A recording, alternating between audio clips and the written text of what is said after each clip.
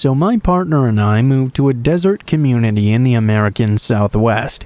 I've always wanted to live down here, and so far I absolutely love it. I love the quiet, living on the outskirts of town with the desert to my horizon on the backyard, how friendly people are, the stars blooming at night, the wildlife, just the overall space. I'm not really bothered by the occasional snake, scorpion, or coyote in my yard. But recently, I've been getting the feeling that there have been other creatures in my yard as well. Even if I'm not imagining it, I don't know if this is worth doing something about or what I even can do, but I'll try to explain. My partner got a lucrative job offer from a hospital here, where he covers the night shift for his specialty at most of the local hospitals in 3 states. Small hospitals in remote areas often offer nice incentives to bring people in from larger cities. Since we were looking to move here anyway, we decided to take the position for a couple of years and see if I could find a job in my field here in the meantime. At the moment, I'm actually working remotely, and I stay on the night shift to be able to see my fiancé more. We get up at around 2 to 3 p.m. and he goes to work, early enough for me to run around and do any shopping or chores in the afternoon. He gets back from work at around 5 a.m., and we head to bed at around 7 a.m. It's a pretty intense schedule, but at least he has every other week off.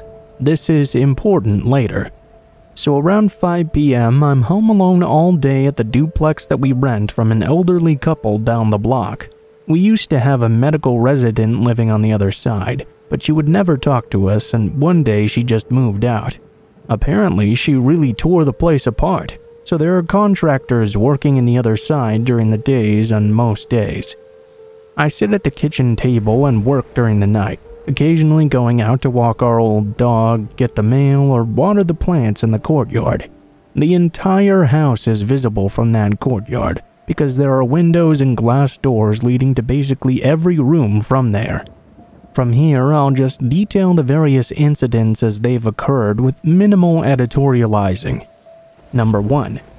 4 weeks ago, I went back to sleep after my partner left for work.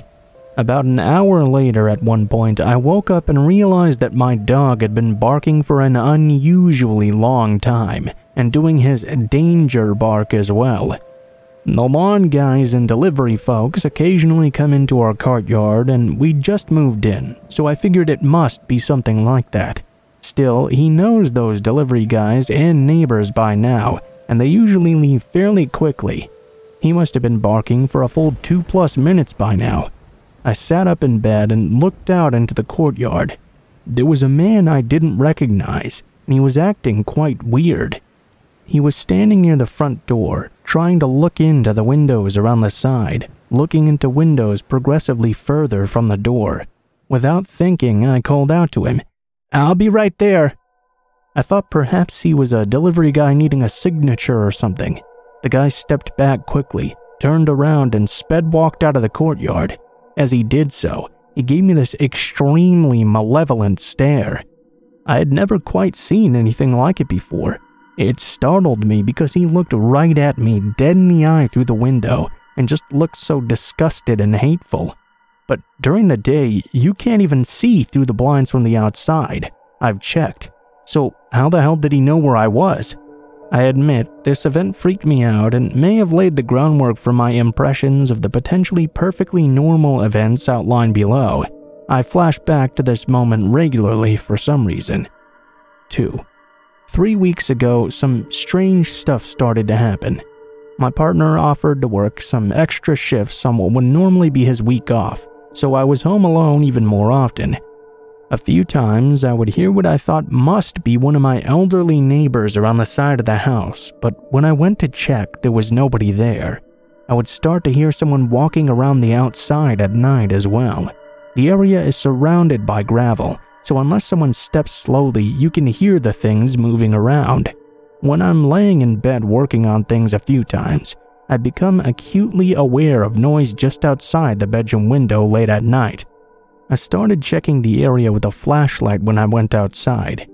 Sometimes I would hear bipedal footsteps on the roof multiple times during periods where the neighbors confirmed that no contractors were supposed to be up there. often at night. The feeling of being watched a lot at night began as well, and I started leaving the outdoor lights on all night while I'm there, especially in the courtyard.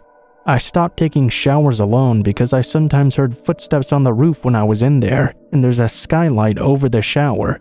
I researched, bought, and installed the security system and a couple of cameras in that courtyard. Number 3. 2 weeks ago, this is when things got a bit more serious. I pulled into my parking space and saw one of the elderly neighbors peering into my bedroom window in the afternoon. I greeted him and he said he was going around the side of the house to activate the sprinkler system that happens to have a hub on our property. Unclear if this is related.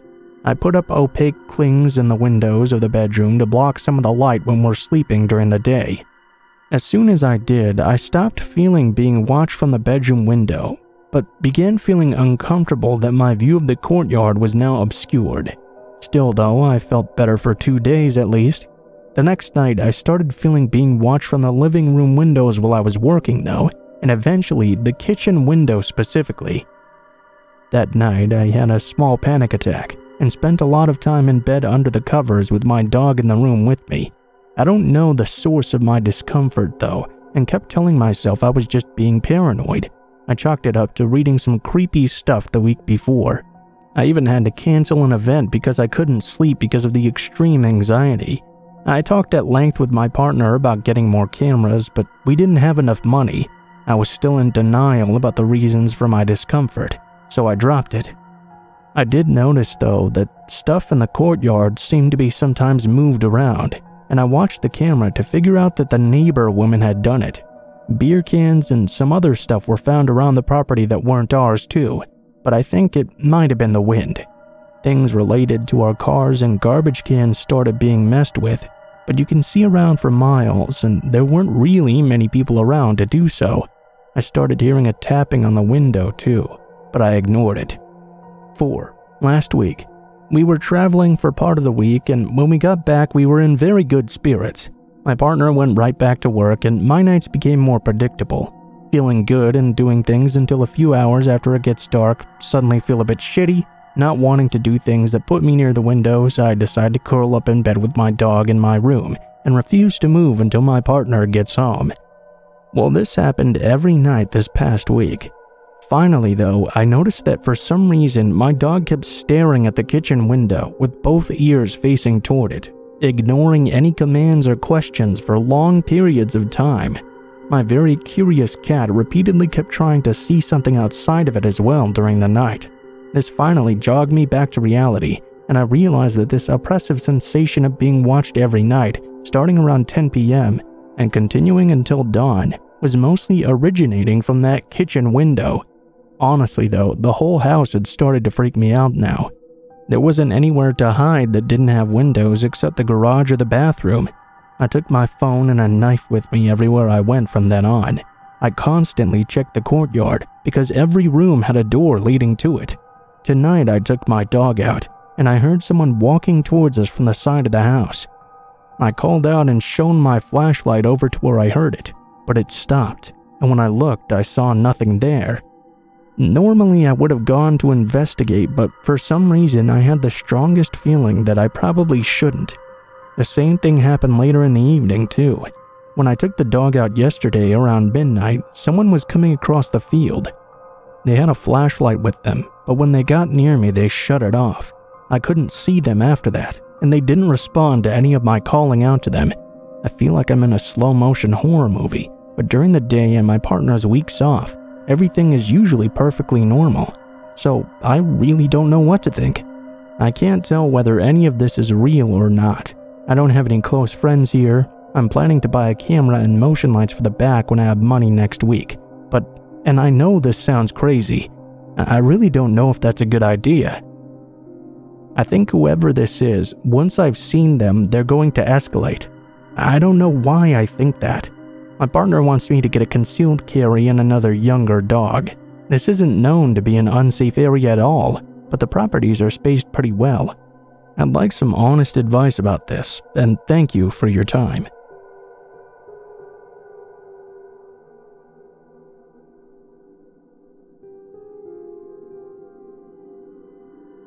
This happened about 15 years ago. At the time, I was dating around and had a few creepy encounters, but this guy takes the cake. He was an acquaintance of my brother who he had met at a bar a few times and was showing around the local area because he was new to the country. My brother had set us up because he was apparently desperate for a girlfriend, and I guess I was pretty desperate too, because we went out on a date together. Well, that date ended up being probably the worst first date I've ever been on, perhaps. I showed up to the restaurant we were supposed to be meeting at. He was very late, which wasn't a huge deal though, so I let it slip and we went to sit down. To be quite honest, I knew from the very start that I wasn't really going to be attracted to him, but I thought I should be polite and at least see if we had a nice night before writing him off entirely. He started off politely too, held the door for me, pulled my seat out. It wasn't really anything necessary, but it was a nice gesture anyway. Then, when we were sitting down waiting for someone to come and take our orders, I was reading the menu, and he started talking about how much his fiancée would have liked this place. That took me by surprise, so naturally I asked. He revealed that he had a fiancée before moving over here, but he had just left her to move to another country. I asked why they had broken up, and he said they never really had as such, but he'd gotten fed up over her nagging him about various things, and just moved away one day. Well, call me awkward, but I really didn't know what to say after that revelation, so I changed the subject and started asking him more about himself and where he used to live. He wasn't very forthcoming at all. Eventually, our waiter turned up and started talking to us. To clarify the next part, our waiter was a man of color, and he had an unusual accent for our area as well. My date stared blankly at him for a while, and then turned to me and said, "You understand this guy?" I said that yes, I obviously could understand him before telling the waiter our orders. After he left, my lovely date continued to shock me. I wouldn't normally leave the ordering to the lady, but that brown guy talked really weirdly. I just couldn't get it. Wow, what a way to tell me you're a racist and a sexist in one breath, dude. Again, I was speechless for a few moments before I got really angry with him. I don't remember exactly what I said. It was something along the lines of, "Well, I'm not a lady, so I can order for myself just fine, thanks." Were the racial remarks really necessary? Then he got really annoyed and started arguing with me about being a racist. I pointed out that he wouldn't have met me if he just stuck to people he was used to in his own country. He did calm down a bit then and told me he wouldn't want that because he was so glad he'd met me. Honestly, I found that quite weird considering I didn't see any way to say this date was going well, but he didn't know me very well at all either. I decided since I'd ordered I should stay, get my meal, and at least try to redeem the evening before I left and never had to see this man again. I answered some of his questions about me, basic getting to know me and small talk type stuff. Then he started on about my previous dates, if I was a virgin, whether I would be willing to wait until marriage, then the submissiveness to my husband stuff or not. It was at this point I realized that I was most likely on a date with a religious bigot. Hence all this weird attitude to sexual stuff and other close-minded bullshit. I settled for a "none of your business, I think I'm gonna leave now." I checked the prices on the menu and left money for my half of the food plus a tip on the table, and got up to leave. He told me he didn't see why I was being so unreasonable with him, as though this had been a completely normal date. Then he told me I couldn't expect him to take my money because that was an insult to him. Fine, dude, you want to pay for a meal that's not getting eaten, you go for it. I'm not that mad about spending money that I'll stop you. So I took my money back and stormed straight out. I assumed that yes, it was an awful evening, but I would never have to see him again. Well, I wasn't even back to my house yet when my brother started bombarding me with texts asking where I was, because my date had called him in tears saying I'd gone off for no good reason, and he didn't know where I was or what to do. Thankfully, my brother was pretty calm about it, and assumed I at least had left for a reason. I explained everything to him, and he seemed very surprised too. After that night, we both tried to cut contact. My brother stopped meeting up with the guy, and we both blocked the Facebook account we had for him too. My brother also blocked his number, because he would just not stop texting him about me, alternating between really worried about me and saying he hoped I dropped dead. then started the endless different social media accounts to harass us. He told my brother he didn't know why we'd stopped talking to him. He posted a bunch of weird posts describing me in detail before going on to call me a lot of horrible names. We kept blocking them when they popped up and trying to move on, but then the harassment got worse. He'd either found me, followed me at some point, or got my address from a friend because he turned up one day standing around outside my house, asking to come in and speak to me. When I refused to let him in, he grabbed my arm to prevent me from going in either, and started telling me he'd never let me go, because I would never find a man who would love me like he did. If I walked away from him again, I would regret it one day when I was old and lonely. He went on and on like this for ages while I tried to pull my arm away from him. I got fed up of this and yelled at him to get off me and leave me alone. Then I kicked him right in the shin. He let go of my arm but cursed at me, saying I was being ungrateful to him. I took the opportunity to run inside and lock my door. Then this crazy fool ran up and started banging on my door trying to burst it inward. I was getting really upset by this man and super fed up with his presence in my life, so I grabbed the phone and called the police, telling them that someone was trying to break into my home. I was told someone would be with me soon, but 20 to 30 minutes later, there was no sign of them anywhere. I was getting quite upset because this man was forcing my door down, and I knew the lock was going to break soon. I called my brother who lives nearby just because I knew he would come, even though I wasn't sure if he would really be able to help much. About 15 minutes later, my brother turned up, and after a brief conversation, I couldn't quite hear outside. The pressure was gone off the door. I waited a few minutes and then texted my brother to see what was going on, and if it would be alright to look outside now. He didn't reply. The next thing I heard was the police storming up. I went outside to see what was going on. Apparently, after my initial call, they had received another call from a neighbor, saying there were two men fighting on my lawn. I guess this was my brother and the guy, since my brother looked completely out of breath and pretty shaken up, and the guy wasn't around anymore.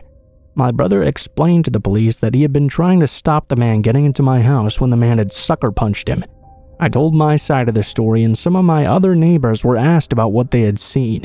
They were able to tell them about his attempts to get in. Plus, there were marks on the outer side of the door where he had been repeatedly trying to break it. The police went to look for him, and a few weeks afterward I was called and told they thought they had found him. When they took me to look at the suspected person, though, it was not the same man. I didn't hear anything else about him, and I don't know what happened to him.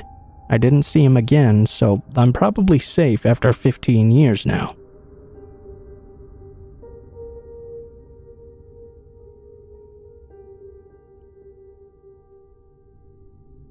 This happened to me in high school, when I was in 11th grade. I was about 16 years old.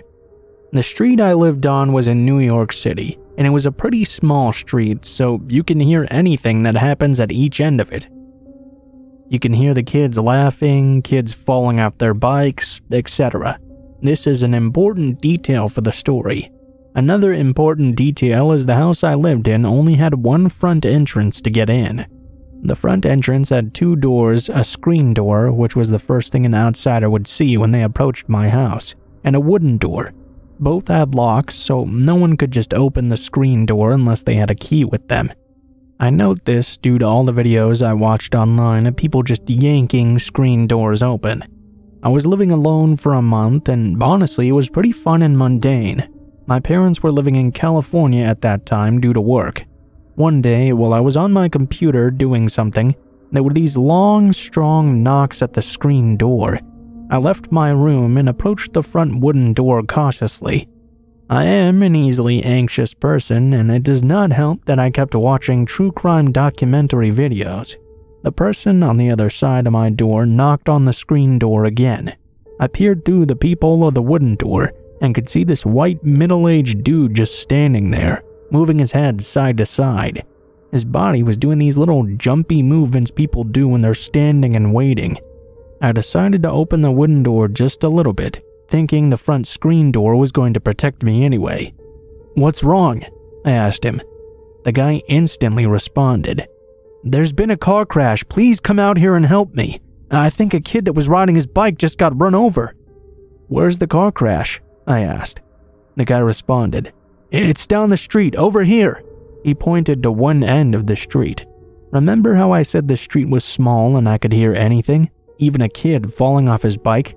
I was sure as hell I would have been able to hear a fucking car crash. The second he said that, my guard immediately went up because I was quite scared. I was also really pissed off for some reason.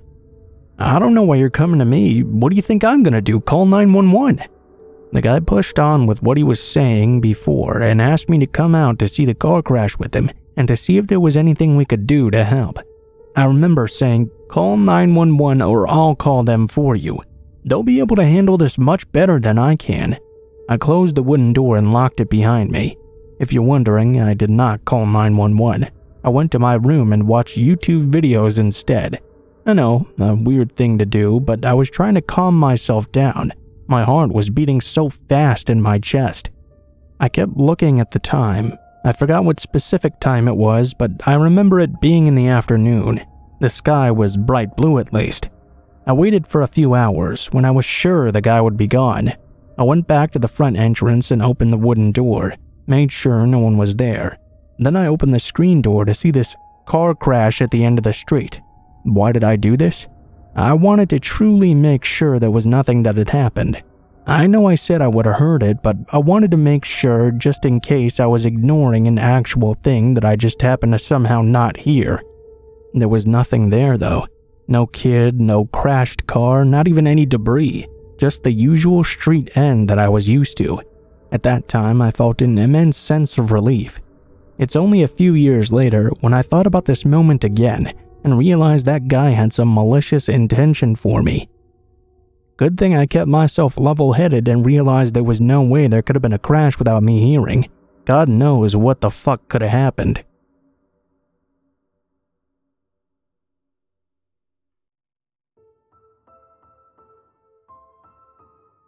What is up guys, Blue Spooky here as always. Thank you guys so much for watching, especially if you made it this far to the end of the video. If you guys enjoyed the content of this video, please be sure to like, share, comment, and subscribe if you feel so inclined. If you do decide you like my content enough to subscribe, please be sure to hit the bell button right next to the subscribe button and turn notifications to all so you can be notified of every video I post in the future. If you don't feel like doing that though, I post a video nearly every day, so you can just come back every now and then and check up on what you missed. If you guys have any criticisms on what I can do better or any feedback on the stories in the video, please be sure to leave them in the comments below, as I always enjoy reading all the comments and I try to give them hearts and respond when I can. If you guys would like to reach me for any reason, or you would like to send in a story to be read, you can go ahead and take a look in the description below the video. You'll find a link to all of my social media, including my Facebook, Gmail, and Twitter accounts. Go ahead and send me a message on any of those, and I'll try to get back to you as soon as possible. If you do decide to send in a story, please be sure to include in the tagline what the name of the story is if it has one, what type of story it is if it has a theme, and how you would like to be credited in the description of the video the story appears in. Last but not least, I also run two other channels, Mr. Blue Skies and Darkest Hour, where I do true crime videos and dark documentaries respectively. If that kind of content sounds interesting to you, why not go ahead and check it out and see if it is for you. Aside from that though guys, I think that's pretty much it for now, so thank you guys so much for watching, and I hope you guys have a great day.